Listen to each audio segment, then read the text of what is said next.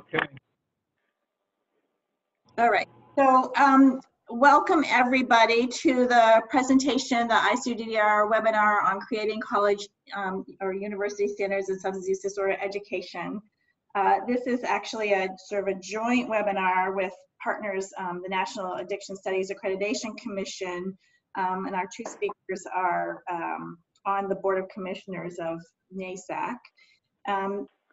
We are actually, we've been in discussions with NASAC for, I don't know, about several months now, thinking about how we can work together to have conversations with universities internationally about creating standards internationally. So I'm really excited that we have this presentation this morning. We have two speakers that are on the Board of Commissioners of NASAC, Diane and Gerry Schmidt. Gerry's going to speak first. He is the immediate past president of the National Association for Addiction Professionals, NADAC, it used to be called the National Association of Alcohol and Drug Abuse Counselors. That's where the acronym comes from. And he's the Chief Operation Officer at Valley Healthcare Systems. And Diane is the current president of NADAC and an assistant professor at the University of South Dakota School of Health Sciences Addiction Counseling and Prevention Department. So they will be speaking to us about creating university standards in substance use disorder education. Gerry, go ahead. Okay, well, good morning, everyone. I guess depending on what part of the world you're in, but we're glad to be here. And Kim, thanks for the opportunity. Over the next hour, we want to share a good bit of information with you, but to give you some idea of what direction we're going in. Our first learning objective is we're going to describe the history of the National Addiction Studies Accreditation, which is NASAC. Our second objective will be to help participants learn the standards of NASAC for college and or university accreditation. And finally, the third learning objective is for participants will learn the process for NASAC accreditation, which is one of the main focuses of this particular webinar. But to give you a little bit of background, Kim mentioned that both Diane and I are longtime affiliates of NADAC, which is the Association for Addiction Professionals, which is based in the United States, and it's the largest international membership and certification organization dedicated specifically to the addiction profession. And we serve a variety of addiction educators, counselors, and addiction workforce healthcare professionals. But all of these specialize in addiction prevention, treatment, and education. And we have members, over 100,000 members and constituents worldwide who are wanting to work and create healthier individuals, families, and communities, again, through the use of prevention, intervention, and quality treatment. To give you an idea of where we're coming from, in 1998, NADAC adapted its current mission statement, which is to lead, unify, and empower addiction-focused professionals to achieve excellence through education, advocacy, knowledge, standards of practice, ethics, professional development, and research. And we reach out in all of those in a variety of different ways through the different bodies that we are empowered and work with throughout the United States and internationally. To give you just a little bit of a focus on where we're going, several years ago, we tried to concise exactly the areas that where we are and have been addressing almost from our inception back in the early 70s. And what we did is we designed NADAC's 4 pillars. And those 4 pillars, I'll go into them just briefly. Each one of these is a webinar in and of themselves, but we begin with our education and professional development. Even though individuals will come into this profession with, a lot of times, with background in education, because of the evolution and the ongoing change that happens within addiction treatment, it's necessary, and we see it as one of our main goals, and that's why it's listed as the first pillar, is the ongoing professional and educational development of our membership. And we find that to be the strongest pillar that we have. Working with the populations that we do, oftentimes they cannot speak for themselves. So advocacy around legislation nationally, statewide in the United States, or within local communities, looking at legislation and direction for healthcare, other healthcare professions, or legislative bodies in terms of action that could directly influence the prevention, education, and treatment of the population that we serve. One of the things we're really proud of that we do, because we are the Association for Addiction Professionals in the United States, that our main focus and our only focus is on addiction, is our membership through our affiliates. Our membership continues to grow as unfortunately, as the problem continues to grow within the United States. But we're also looking at what we can offer our membership in terms of current information, legislative awareness through affiliates. And in the United States, the way that's done is through affiliates that might be located within a particular state or region, depending on how the body is organized. Lastly is our credentialing and the standards around that. Within NADAC, we have the Certification Commission, which looks at the different levels, and we're going to talk about this a little bit later when we talk about NASAC and our affiliation, NADAC's affiliation with NASAC. But within NADAC itself, we credential individuals from a non-degreed area all the way through a master's degree area. And this is one of our pillars in terms of being able to provide the profession with knowledgeable, qualified, and certified individuals that meet standards and guidelines as set forth through TAP 21 in the United States. But we'll look at that, and we'll look at how that blends into what we do along with NASAC. Again, NADAC provides a variety of services, but our 10 main services are membership, credentialing, outreach and technical assistance, marketing, advocacy, as I talked about, education, training, and provider program. NADAC has a huge volume of educational materials available. One of the things we're most proud of is our library of webinars, which are free to any individual, member or non-member, through NADAC's website. We have a product line. We have regular magazine and newsletters that come out monthly. We have special projects focusing around primarily Recovery Month, and then our trainings. We have an annual conference in the United States, but we also do regional trainings that we're affiliated with throughout the United States on a regular basis. Okay, now to get to some of the meat of what we want to talk about, and that's workforce development and where education and accreditation fit in. Back in the early 2000s, NADAC was involved, and I was personally involved with the Practitioner Research Network study. It was made possible through a grant through SAMHSA and CSAT. And what this allowed us to do is at a time where a lot of addiction treatment was being provided, but what we were trying to do nationally is get a focus on the depth and the breadth of the problem and who all was providing that within the different counseling disciplines. We knew it had to be addressed primarily as a public health problem. You know, we wanted to make sure it was delivered by credentialed, licensed professionals.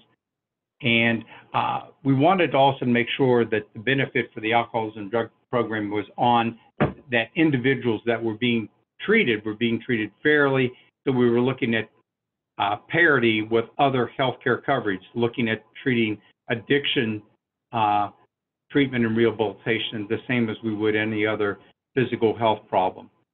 So we were looking at the scope of that throughout the United States. What ended up happening is we found that, you know, NADAC was and has been a leader in promoting legislation to support the development of the needed workforce. What we found through this particular research that we did is that our workforce was beginning to gray out. People were leaving the profession for a variety of reasons. The need and the demand for more qualified treatment professionals were out there. So we saw the need for, and it continues, we see that need for an expanded workforce in the addiction profession. One of the barriers that we saw was that there was not enough tuition support and reimbursement for that tuition, and we began looking at legislation that would lean more towards doing that.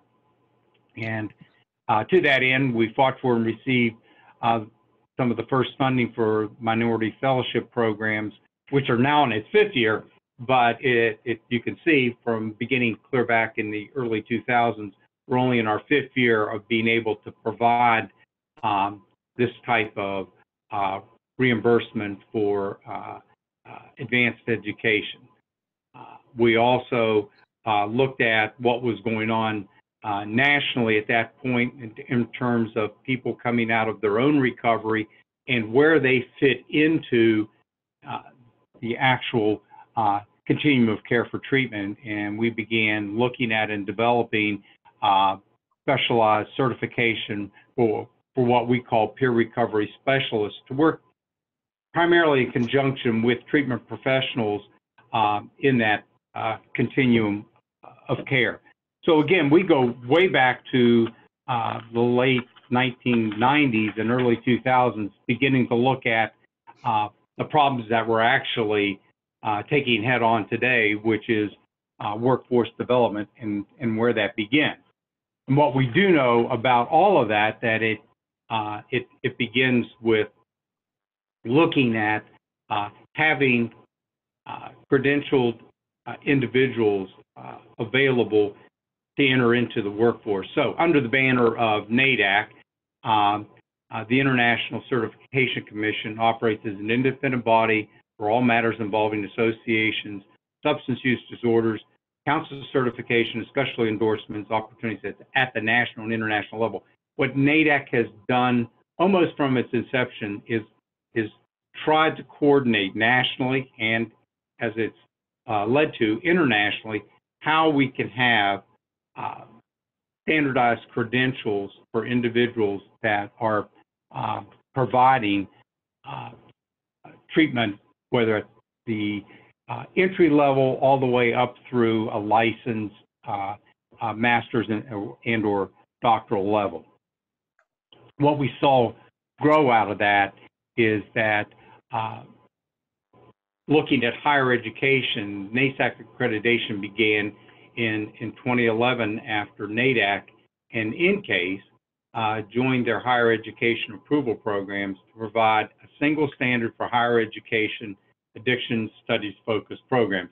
Essentially what we wanted to do is rather than have two separate bodies out there with two different sets of standards, we brought these bodies together, and NADAC is specific to the accrediting addiction studies focused on education programs, and that's the meat of what we really want to look at today. But to give you that backdoor history of how NADAC, being a leader and having all of the membership and guiding the treatment focus in the United States, joining that education process, because what we were finding is people were coming out of different treatment disciplines with very little educational background in addictions treatment. Very strong therapeutic intervention skills, but oftentimes not having the cognitive skill set that goes along with addiction treatment. So what we were looking at is wanting to look at, based on the competencies, knowledge, and evidence-based practices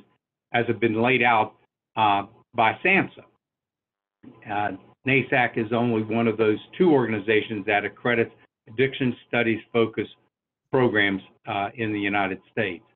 NASAC is the only accrediting body that accredits all academic degree levels for addiction studies focused on education. So that takes us all the way through associates, bachelor's, master's, up to doctoral. And we'll break those down here in a minute to show you what a lot of those standards are and what the coursework that's involved at those different levels are. NASAC accredits institutions of higher learning to provide this addiction and prevention programmatic education to students. And again, Diane's going to talk a lot about that process and how we accredit higher ed institutions for providing those different skill sets.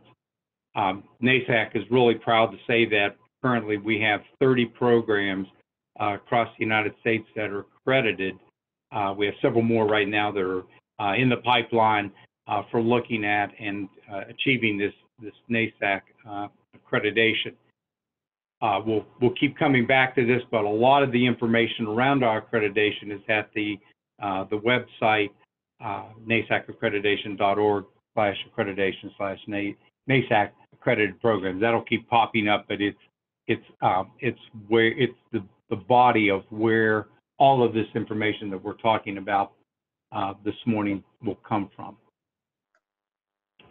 So let's look at the different levels that the National Standard for Addiction Studies academic programs that we have. The first level, which is essentially the entry level, is the certificate level 1. And this is meant for professionals with high school education, or in the United States, which we call a GED, which is the General Educational Development, for someone that didn't complete high school, but went back and tested through it at a high school level. We're finding in the United States that we have a huge body of individuals that can and want to be involved actively in the recovery process, but perhaps don't have the education, but have that lived experience perhaps of their own recovery. And this is a really good entry level for an individual that wants to come in at that. But again, even coming in, you've got to work outside of your own recovery. So there are foundations that we need to look at in coursework related to this for the certificate level 1. Again, this is not institution-based. This would be certificate level based within an organization.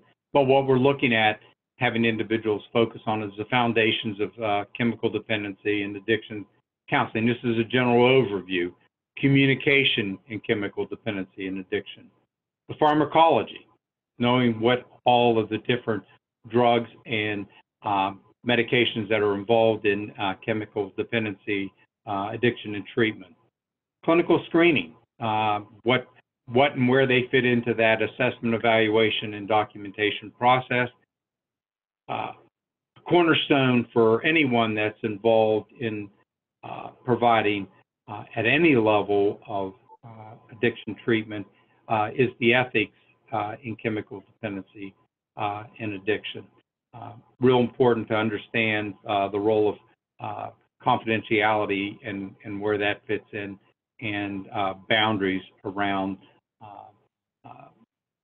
the different involvement an individual will have with someone. Looking at health-related issues that are common within the recovering community, HIV, AIDS, STDs, and the different types of hepatitis. And then a general introduction to counseling techniques. Remembering that generally at this certificate 1 level, there's not a lot of in-depth counseling that might be provided, but a lot's going to depend on the individual's background and skill set.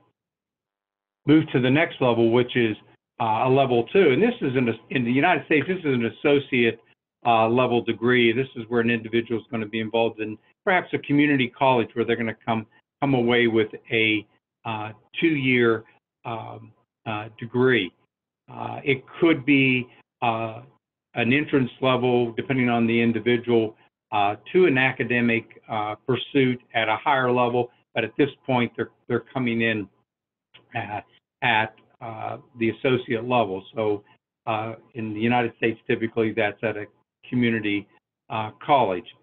Again, to look at the difference in the coursework that would be needed at this level becomes a little more advanced. It's going to be everything that was at level 1, but some additional coursework, particularly around relapse and recovery, because this individual is going to be more actively involved in the provision of care. Not quite, depending again at what level they're going to be certified at.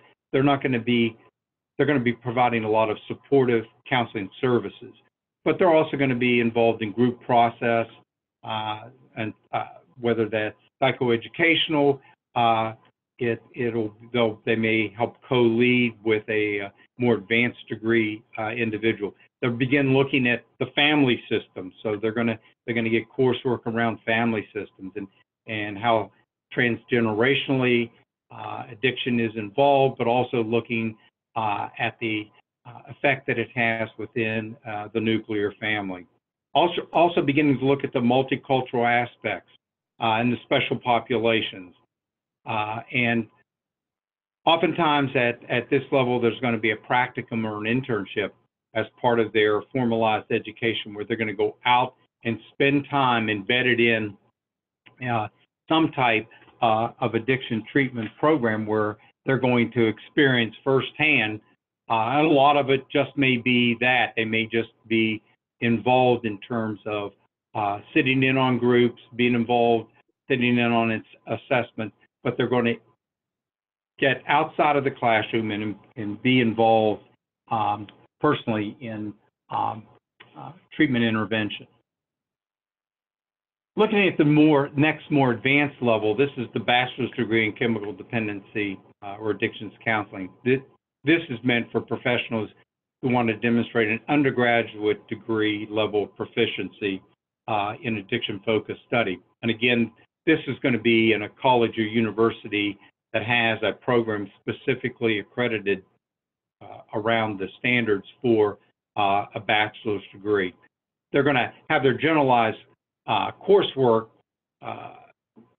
for a bachelor's degree, but then you're going to begin seeing coursework that is designed specifically around, say, the principles of chemical dependency, clinical screening and assessment, evaluation, documentation, the pharmacology, the ethics, the theories of chemical dependency, the multicultural aspects, beginning to look more at counseling skills around chemical dependency, the theory of practice of group counseling. Again, this more advanced degree is going to put this individual into a situation, into a treatment setting at that part of the continuum where they're going to actually begin providing direct care. So they need practice around the different theories involved. And also what it means to counsel chemical dependent individuals in a family system. Also always looking at the recovery support system that goes along with working with an individual. Programs that are going to be offered, mutual support programs outside of the continuum provided within a specialized program. Recovery services in the community, anonymous fellowships for both the individual and the family. And oftentimes it's going to be tied to this individual is going to be, again, in a counseling practicum internship where it's going to be required for them to go out and be actively involved in a treatment setting, typically focusing on the area that they may want to specialize in, whether it's residential, outpatient, working with minority groups, whatever. But there's going to be a structured internship program that comes along with this particular degree level. Moving right along, the next one is going to be the master's degree, and this is meant for professionals who want to demonstrate at a graduate level proficiency. This is where it's typically a 2-year program, and the focus is going to be, besides the general coursework that has to be done at a master's level, there's going to be, again, that introduction to chemical dependency and addiction counseling. Now we're going to be looking at the psychopathology and the psychopharmacology, because, again, we're looking more and more at a more in-depth therapeutic intervention process for this individual, because oftentimes they're going to be they're going to be at a level where they're going to be able to practice independently. They're also going to begin looking more and more at the co-occurring disorders that oftentimes go along with an individual that is addicted, whether or not that's a bipolar disorder, major depressive disorder, anxiety disorder, borderline personality disorder. It's looking at all of the possible co-occurring disorders that could happen in addiction. Again, also looking at the multicultural aspects and the special populations, coursework around cultural diversity, theory and practice of group counseling. Again, may have had some of that at the bachelor's level. If they didn't and they're coming into it for the first time in their master's program, they're going to get more in-depth training around theory and practice. The same thing would be true for counseling chemically dependent individuals and around the family system. Having to remember, oftentimes people may come out of an undergraduate bachelor's program that have never been exposed to any of the specific knowledge, skills that they are going to need if they're going to get this master's degree in chemical dependency counseling. So they're going to pick up some of these at a more advanced level. Then they're going to be involved also in the practicum or internship. This is going to be a little different, where they're going to be infused into a treatment setting where they may actually be assigned, again, depends on the program that they go into, where they're going to be assigned clients with oversight from a clinical supervisor that monitors and works with them, reviews their work, and oftentimes even signs off on the work they do during the time that they're in this internship and practicum as they work towards their fulfillment of their master's degree. So obviously you can see, as we progress from the non-degree through the associate to the bachelor's to the master's, the skill sets that are needed in this standardized program that we've worked with is getting individuals at the highest possible level of experience as they exit their educational program. Last, but certainly not least, is oftentimes we have some programs at a doctoral level, and this is meant for individuals who want to demonstrate it at a doctoral level the proficiency. Again, they'll pick up all of their normal coursework for a doctoral degree, but they'll also be picking up the co-occurring, the process addictions, more advanced theories in treatment of addiction, again, depending on what doctoral program they're going to be affiliated with coming out of that particular discipline. And at this level, doctoral level, they'll actually be involved with in a residency where they're going to be infused into a program for an extended period of time, where they're going to get more firsthand, more independent work in providing education, providing ongoing therapeutic intervention. And again, all of this information that I'm going through rather quickly can be found at the NASAC accreditation .org, a lot more in depth. When NASAC came together initially, we were looking at all of the stakeholders that were out there that we were dealing with, trying to bring together all of the global recommendations. So, what we wanted to be looking at is the creation of more addiction-specific degree programs in colleges and universities across America, but now wanting to share this with you all and looking at it from an international standard of practice. And again, we believe we have a lot of what needs to happen. So, you know, we want to create those worldwide standards. And one of the things that we want to do is not just look at, because they're rather checkerboard approach in the United States, and we're still trying to pull together an overall agreement on the standards. And that's why NASAC has kind of taken this leadership role in pulling all of the standards together, coming up with an accreditation process and trying to get colleges and universities at all these different levels to begin looking at, you know, the standards that we've put together and get some agreement that through this accreditation process that we can create a qualified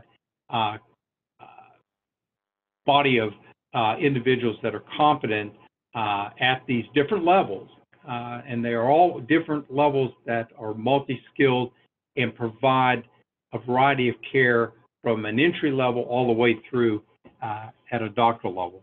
And what we're wanting to really promote is the ability for people to enter at any part of that continuum of care. They could stay at that level, or they can advance based on their own need, desire, or interest. Finally, one of the things that SAMHSA and NADAC and NCASE have put together is to give you some idea of, you know, like I said earlier, where individuals can move through this process depending on where they enter and what they're wanting to do in the continuum of care. So, quickly going through this, what you'll see is, depending on, again, the level that you enter at, let's take the high school, where you'd have the high school level. It's an entry level, but, you know, why would somebody want to enter at this level? Well, here are some of the career opportunities. You could be a peer recovery support specialist. You could work in a court diversion program. You could be a recovery coach. If you come in at the certificate level, which is an entry at the SUD technician level, you could be an SUD counselor in training. You could be an outreach worker. You might be an intern. You might work in a detox center, or you might be a residential support specialist. Let's move up to the bachelor's degree. At that level, you could be actually a certified SUD counselor, a clinical supervisor in some areas at that level. You can begin looking at some managerial responsibilities, and most importantly, you could come in as a trainer, bringing other individuals along in that process. The master's degree, which seems to be probably one of the more highly sought after areas and needed areas right now, is where you have an individual that is providing that direct care, oftentimes independently, and depending on their skill set and length of time and experience, they can provide supervision and clinical oversight to other SUD counselors. So you see at this level, it becomes a lot more specialized, and based on work experience and time in the profession, the individual becomes an administrator, educator, and oftentimes can go out themselves into private practice. Wow, I know that's a lot to have gone through, but I want to turn it over to Diane now, who's going to talk about why NASAC and begin looking at the accreditation process. Diane?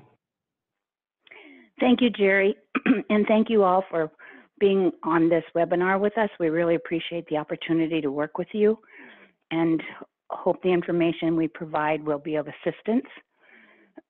So after listening to Gerry and all of the history and the research that's been done, you may ask yourself, well, why NASAC? So I just want to explain some of the benefits to colleges and universities. So probably one of the main ones is a clear communication of program standards, because there's so many different programs out there, some trainings, some degreed programs, but they don't always offer the needed courses that are necessary in treating the addiction population. It also assists with portable and transferable certificates and degrees and networks. So if they wanted to move from state to state or even internationally, which is our hope, that they would have the necessary requirements along with the certification or licensure.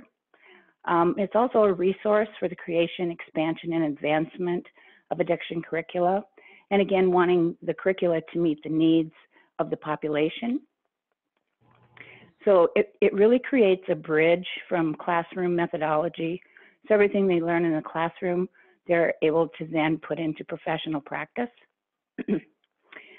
Self-governance of addiction studies curricula within higher education.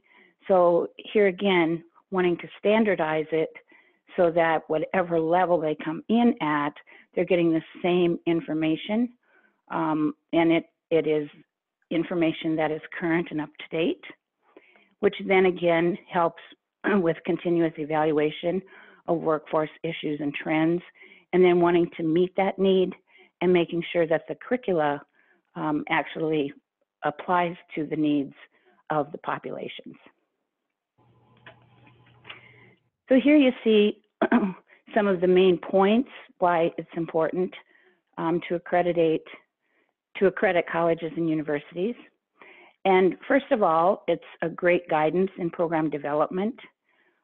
It assists all students and all programs in making sure that they are providing the highest level of education possible. It's also a self-assessment to evaluate program goals, curriculum, strengths, and weaknesses. And this is something that can be ongoing, which we found when we got our program accredited through NASAC, that it really keeps everything in one place. And whenever we need to refer back to something, or we need to update, or we need to change it, we know exactly where to go and make our program even stronger. Peer evaluation is also necessary. It creates the opportunity to receive feedback from educators of similar programs. And so there's that opportunity to exchange that information and say, well, within our area, this is what we see, and then come to terms, have discussion, and then make changes accordingly. And it's also a demonstration to key stakeholders. So the students, the legislators, future employers, and others. And it shows that the program will meet, or does meet, the national standards. And our hope, again, is to expand it into the international standards. And then increasing the standardization of academic requirements for the addiction professional. So here again, wanting to make sure that everybody's on the same page and providing the most current, up-to-date, evidence-based information. So in order to go through the process, it is a step-by-step process, and again, based upon all of the research and the background that NADAC and SAMHSA and INCASE has done. So there is a packet, an application packet that's available, and so it's on the NASAC website, and you can see the web link right there. So all the materials are available through that link. So once the person receives, or the institution receives the packet, then they will complete it and then return it to NASAC with the application fees. Then once that application is received, then NASAC will select an evaluation team, and this evaluation team can usually consist of like one main reviewer and then two others, and these reviewers already have gone through the accreditation process and are NASAC accredited. And then the institution, once the committee has been selected, then the institution will prepare a preliminary self-study portfolio.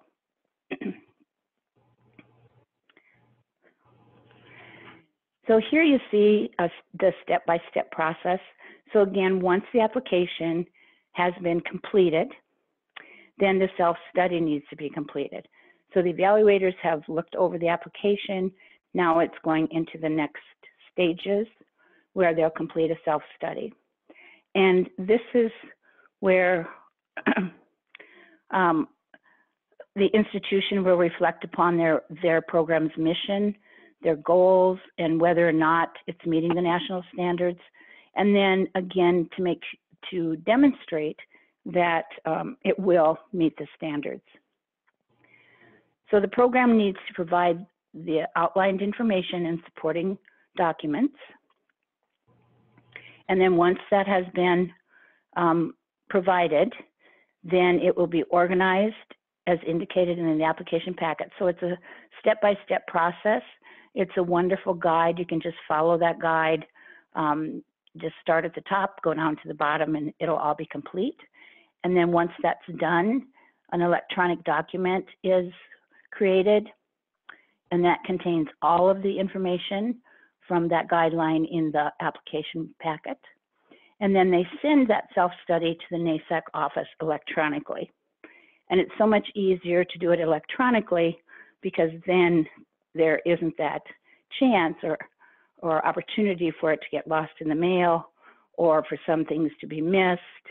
And it just provides a much cleaner, thorough way to assess and evaluate it.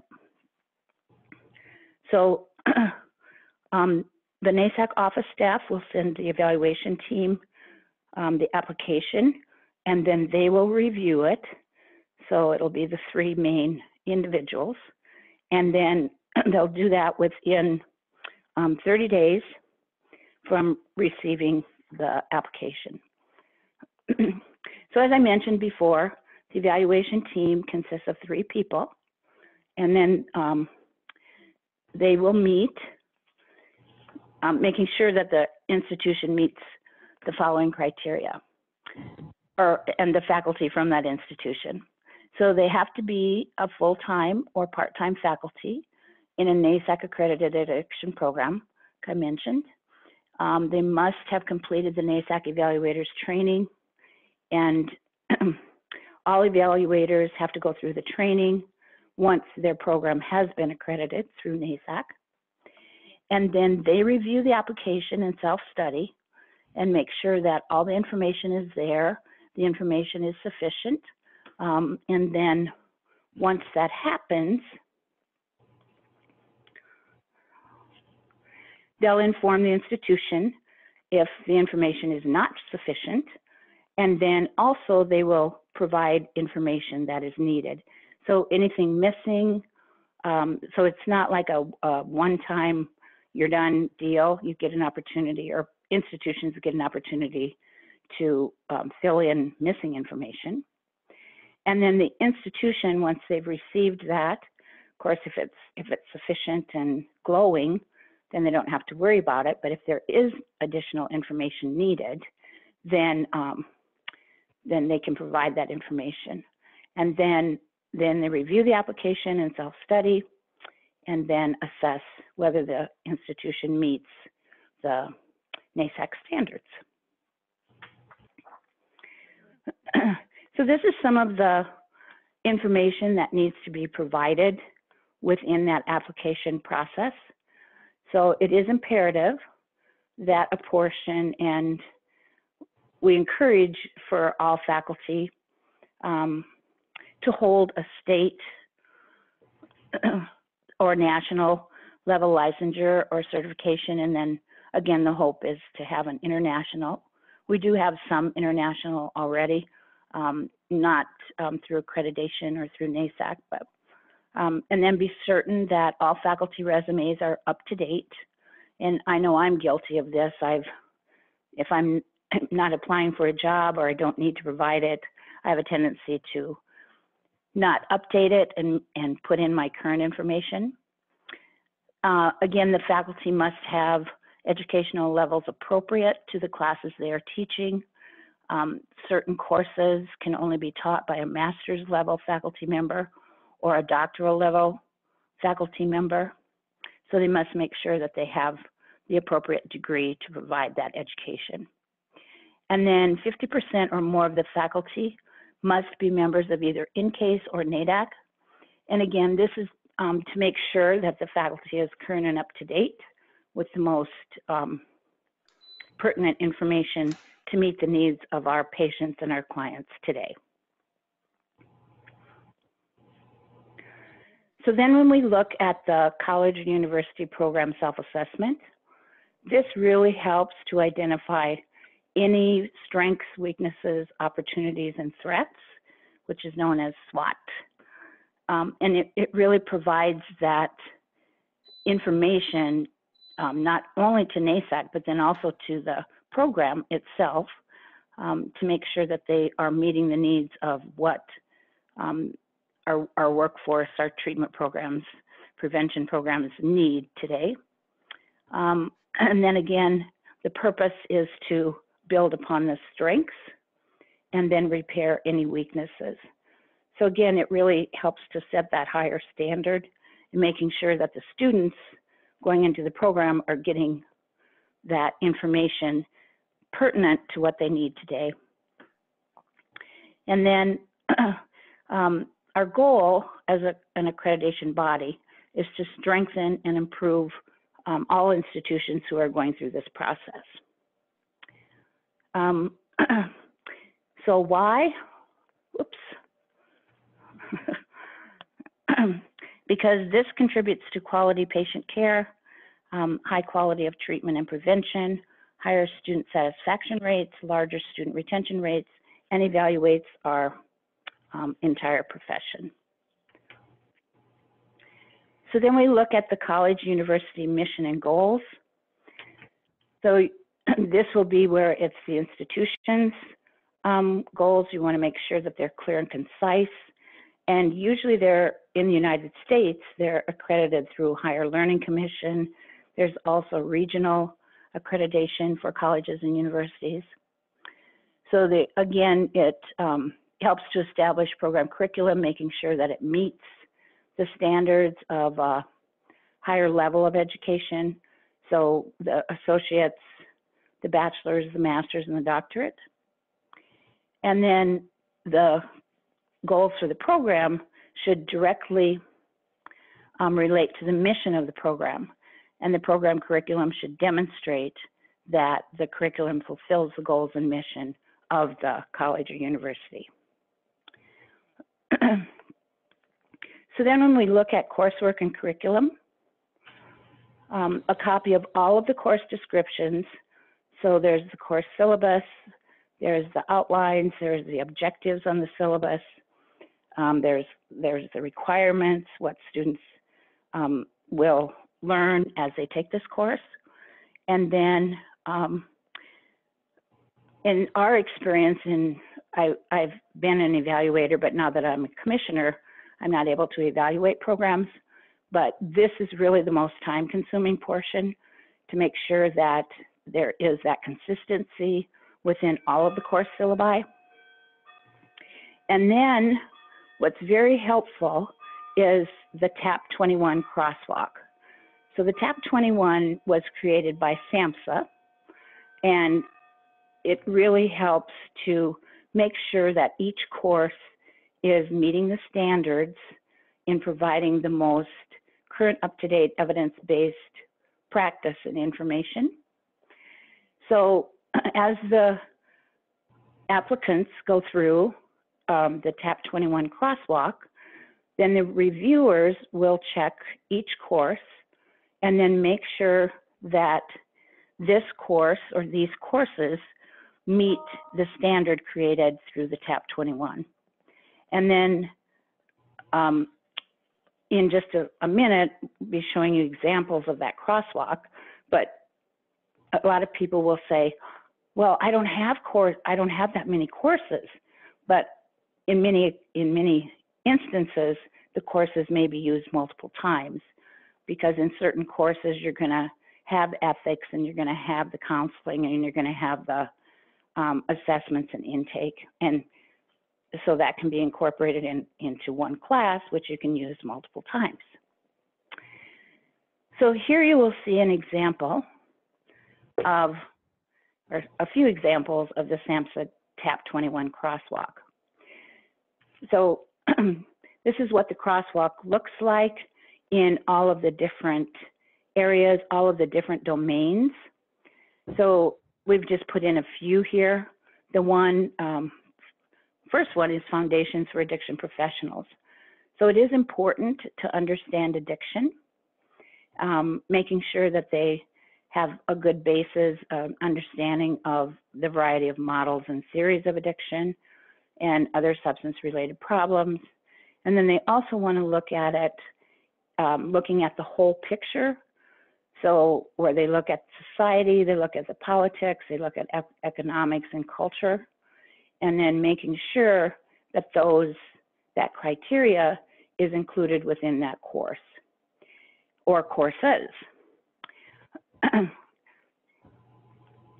And then also under that first one, also describe the behavioral. So you're looking at all of the health aspects and the social effects of psychoactive drugs. So that's really kind of your base course where you're giving an overview. Then another one is professional readiness.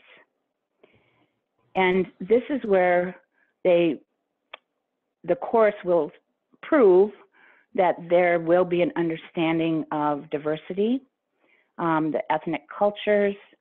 They'll be looking more at a worldview, how they can adapt and understand the needs and requirements for each of the cultures and understand how to communicate with the different populations, and then also the special needs and how to be prepared for that. And again, self-awareness is very important. We all have to incorporate self-care, and we have to assess ourselves on a continuous basis to make sure that we're not creating harm and that we are providing care and meeting the needs of that patient or client. And then it's very important to understand the addiction professional's obligation to adhere to ethical standards, as Gerry had mentioned, looking at the laws, and especially in regard to confidentiality, because that is very important to the individuals that we serve, and making sure that we adhere to a professional code of ethics. Also, the importance of ongoing supervision and continuing education. So here again, because our profession is evolving and there's new research being done, it's important that we as professionals make sure that we understand that and that we are incorporating that within our, and then as faculty, making sure you're incorporating that into your coursework, and so that when the student graduates, they can use it in their professional work. Another one is implementing the treatment plan. So here again, they want to collaborate with referral sources, so they need to look at programs that they refer to for internships, residency, practicums, work collaboratively with them. And here again, through this particular component of the crosswalk, the student should make sure that they understand the nature of services, the program goals, program procedures. So they'll be looking at different types of modalities, treatment modalities, and then looking at how to do the paperwork, that dreaded paperwork that most professionals, addiction professionals dread, but that's very important. They learn how to do treatment goals and objectives, looking at outcomes, and then what types of services are needed to make sure that treatment is successful. And then the last example is documentation. And as I mentioned, with all the paperwork, it is important that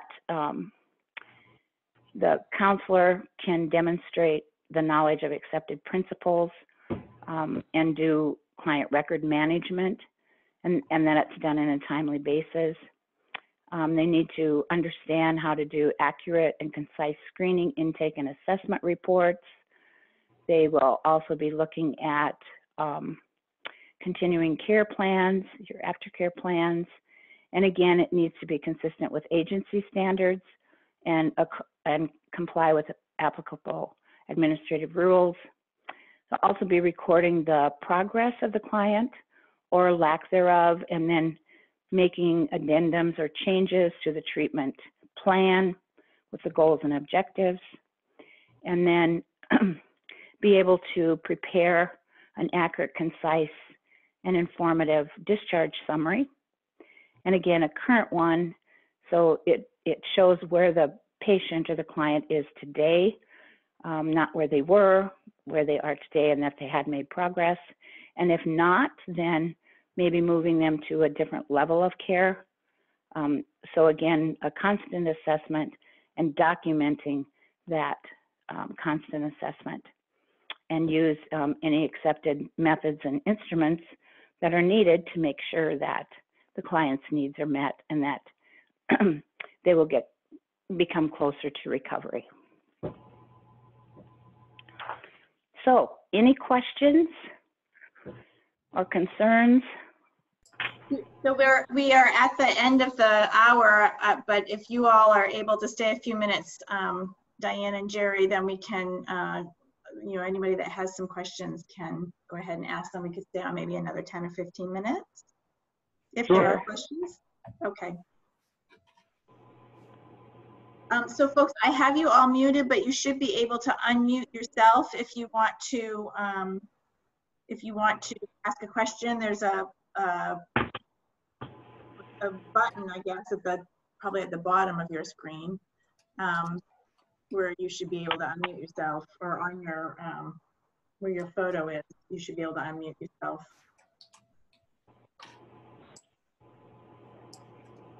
And if you are struggling with that and you have a question, you can type it in the chat box and Carrie or I will read it.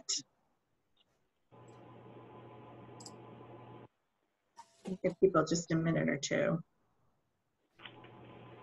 Hi, this is Carrie. My question is there someone who sort of can advise through this process? Like if you're working on this, do you work with someone specifically at NADAC or NASAC, or is it just sort of, you're going to get feedback when you start sending paperwork in? No, there is the opportunity to meet with, or to have a conversation with, to discuss anything with one of the commissioners who have gone through the accreditation process, or one of the evaluators who are not a commissioner. Commissioners don't evaluate, sorry. So yes, there is that opportunity for them to have that guidance. Thank you.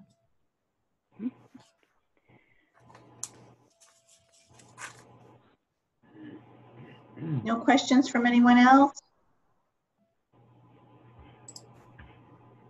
So folks, this has been recorded, so you can, we'll post it on the ICUDDR YouTube station, and we'll have a link to that from our website, our new website, which is icuddr.org. We'll have a link to that. Probably I'll get it up tomorrow or the next day, and so it'll be available. And if you want a copy of the slides, you can send Carrie an email. I think she's the one whose contact information is on the announcement, and we can get you a copy of the slides as well. So with that, since I see no questions, I guess we will close this webinar, thank our speakers, and I'm actually looking forward to, we are having a conversation about having a discussion section at our conference in July, which will be in Bangkok, having a discussion section about creating international standards, discussing whether these need to be adapted or if there are other standards that we want to start from, but having that conversation about whether there's any interest in having a similar kind of set of standards for universities internationally. So if you're interested in further discussion, we will hopefully be seeing you in July.